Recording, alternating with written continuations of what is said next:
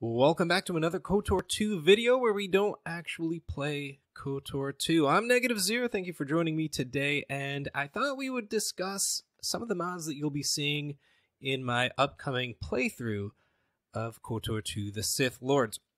This is a little bit more complicated than I expected. I thought it would be exactly like KOTOR 1, where you just dump everything in the override folder and you go. And that is what you do, or you use the TSL patcher, which is even more convenient.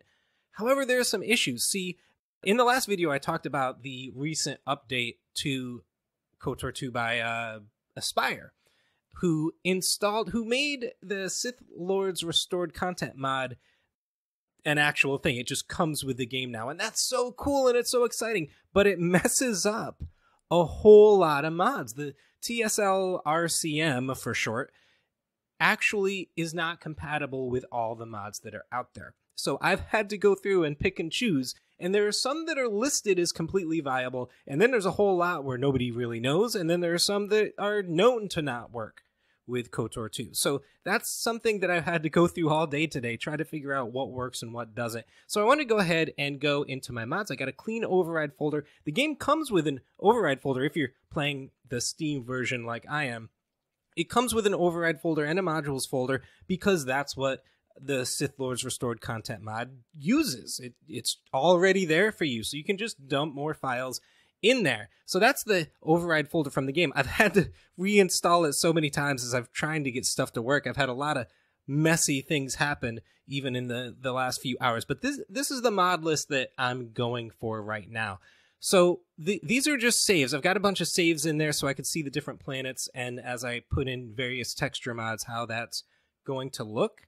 So those are, I'm not installing into the game, of course, when we actually get to playing it. But the known compatible mods, I've got 5.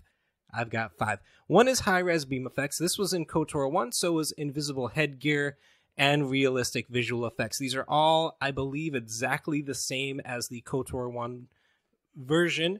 Or maybe these were first and then the KOTOR 1 came after, I don't know. The Sith Assassins have lightsabers, which seems totally appropriate. It makes the game a little bit harder. I think they come get you early on. Maybe a Telos? I'm not sure. I have only very vague memories of KOTOR 2. I haven't played it in, I don't know, at least 10 years. So it's been a while. The Ultimate Sound mod is very cool. It brings in sounds from the movies instead of just the ones that they made specifically for the KOTOR game. So those are the known compatible ones. There's a couple more that are in different folders that I'll show you when we get there. As far as appearance mods, I didn't really change how the various characters look, except for I wanted the main Sith to look a little bit different. So I have a Nihilist mod that changes his, I think it just changes his mask and his robes. Well, I mean, I guess that's everything for him. But it looks really cool if it works. I haven't found a save where he's nearby, so I don't actually know. As far as the PC heads go, I'm actually going to play a Chiss. I'm going to do this one, and you'll see what that looks like. I don't know if that'll be in this video. I don't know if I still have a save for that, but I am going to play Chiss, and because we played Chiss, I had to do something else, because, of course, these head mods only do the head, and you spend all of the Paragus section of the game running around in your underwear, and you don't want a blue head and then, like, human colored skin. So I had to do something else, which I'll describe in a minute. I didn't do any of these other ones because I already know what I'm going to play. The Electromesh robes looks pretty cool. You can buy them from a store, a couple of different stores. I just thought it was really neat looking, so we might pick that up. It looks good. I think it'll look good with someone with a blue head. Movie style Jedi Master robes is kind of a standard robe mod that it's one of the most popular mods for KOTOR 2. I think they look pretty cool. And then there's a Scion mod. You'll see him, of course, early on in the game. He looks a little bit different now. Not crazy, I don't think, but he looks pretty cool. And then there's this underwear mod. Now, bear with me. This is not normally something that I would install, but because of the blue head deal, I had to find what basically is like long underwear for the character. So this is from Red Rob 41, and he's got tons of stuff for like everybody. He went crazy with the underwear. I actually went with the Mass Effect mod, and you see all these, they actually look different according to, I think this is your race. These are the various races. And then this one is the dark side version. And the dark side version is the one that completely covers the skin so that there's nothing that you see. So I actually copied this 3 times and renamed all of these to be the underwear for the sorry, I'm losing my words. Anyways, I copied this one so all of the various male underwear are the same with the long underwear. That's what I'm trying to say. Anyway, moving on. That I didn't do any of these other ones. I really could care less. I think when you see Atten on Paragus, I think, is he in his underwear too? I don't even know. I was going to do him, but then I was like, who cares? And then Vissus Black Robe. Vissus and Kreia, when you put clothes on them, I don't believe it actually changes what they're wearing. Like, they always seem to wear the same clothes. And Vissus Black Robe is something that you can put on her that will change the way that she appears. And it's a kind of cool looking robe. In the saves that I checked, I think you have to start a new game for this one, because in the saves that I had, it wasn't in the inventory, so I couldn't do anything about it. I don't know if it'll work. A lot of these, I don't know if they're going to work. They just sound cool, so I'm throwing them in. Planets, these are almost all. Anything that says OTE or 2012, which is all of these planet mods, this Harbinger mod, this Duxon mod, and this Dantooine mod. Those are all Zedizarwas. You may, if you saw my KOTOR 1 playthrough on the channel, the more recent modded one for Android, we had all the texture packs from Zedizarwars, and they were so cool, and so some of them were really weird. I'm going with him again for all these things. There's improved Paragus Asteroids. That's not him. The Black Ebon Hawk looks really cool. The Ebon Hawk past version, I think this is Zedizarwars as well. And the Dantooine mod, when I was looking at it, Zedizarwars had a green floor and brown grass like sticking up. So I actually downloaded this mod, which is another Dantooine mod by Angelus 6, and I just took the grass out of that and put it into the Dantooine. So the floor, the ground floor is green, as well as the grass that's sticking up is green. Okay, moving on. Weapon mods. High quality blasters. There's a huge problem with the lightsabers. Let me tell you something. I'm going to show you in a minute. There's a huge problem with lightsabers in what Aspyr has done to update the game, because sometimes the textures of the lightsabers are there and sometimes they're not, and they look like white styrofoam sticks. And I'll show you what I mean. But I downloaded these mods and they did the same thing. In fact, I didn't even realize that it was in the, I guess what would now be considered the vanilla version, plus the restored content. And I don't know what to do. I mean, I kind of know what to do. I kind of have a solution. But I wanted all of these cool lightsaber hilts. They look so cool. But I really feel like the update to the game busts the lightsaber hilts, and it just makes it not look good at all. And like I said, even the vanilla version doesn't look good, but I have something I want to do. The blasters, fine, they look good. Of course, we won't be using blasters most of the time. And finally, and I'll show you in game what I mean about the lightsabers being messed up. And then that was everything, and then I realized I forgot a bunch of stuff. The backdrops and the skyboxes, I think this is all skyboxes. Telos backdrop, Sunny Onderon, Nar Shaddaa. Oh, this one looks so cool. I can't wait to see it. The cockpit skyboxes and the backdrop improvements for the space shots. I think that leaves maybe Dantooine and Korriban with no updated skybox. But I didn't find any.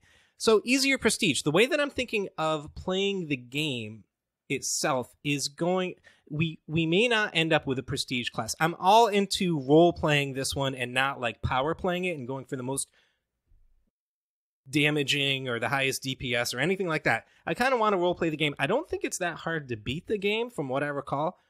So I really want to get into the story and the role play and just do some cool stuff. So easier prestige, if it works, will allow us to, we don't have to have a really high good value or bad value as far as our light side, dark side stuff. We can just, if we're a little bit light side, we can go into the prestige class if it works.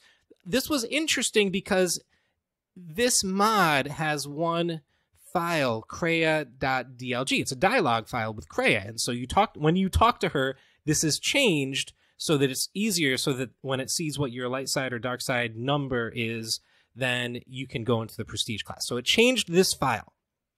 However, there's another mod that changes this, and this is the Kreia hood down. I really wanted to do some cool stuff with Kreia. There's a couple of cool mods, but I couldn't get them to work right. There was one where Kreia's robes would change color depending on the outfit that you put on her. Because normally, like I said with Vissus, you put something on her, I mean, it's on her, but you don't see any difference in the character. So I was really looking for something that would do that. And there was one that changed like just her robe color, and I couldn't get it to work. Actually, what happened when I put different clothes on her, she actually turned into different things, like a Republic officer or some other character, and it was clearly conflicting with something else. So I had to take everything out and reinstall all the mods to not have that mod. I think is it in here? No, I don't know. I don't remember what it was called, but it's something like Kreia's alternate robes or something like that. Then there was another one.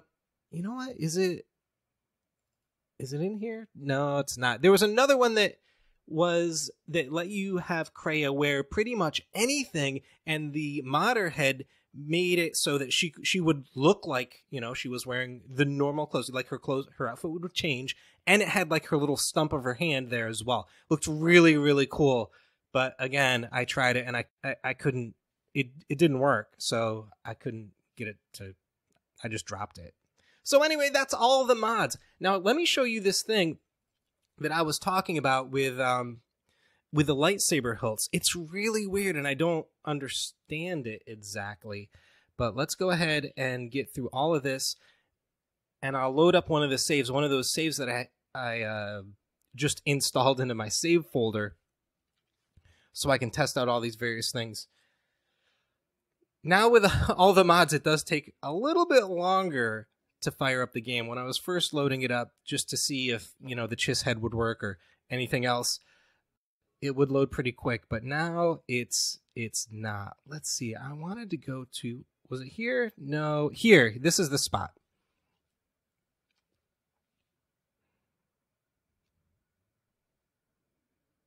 So take a look at the lightsabers. We have two lightsabers in our hand, and you can see they have a little bit of a texture on them, and you can see that. But as I turn the camera, look at that. The texture totally disappears. There's nothing there. That happens even if I only have the stuff, the vanilla install, which has TSL RCM in it. So the restored content mod, whatever Aspire did, does this in the vanilla game. Like this is what happens. It just does this. And of course, this happened with all the lightsaber mods that I tried to install as well. But there is a fix. There is a fix. So if you're thinking of playing this on your own, there is a fix for this. Let me see if I can get out of this and show you what it is. Let's see. Okay.